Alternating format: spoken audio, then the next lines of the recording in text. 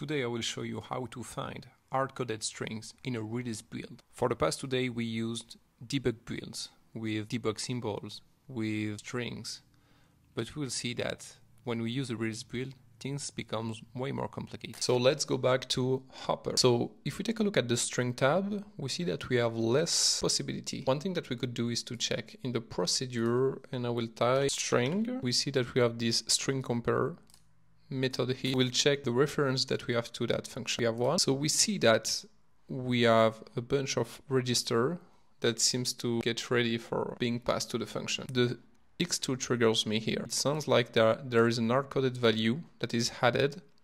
It sounds like they put 2 characters, then 16-bit later 2 other characters, and let me just convert that to a char. So we find AB, for the next one C1, so I'm pretty sure that the last one will be to bingo, and now we find exactly the same result that we found yesterday.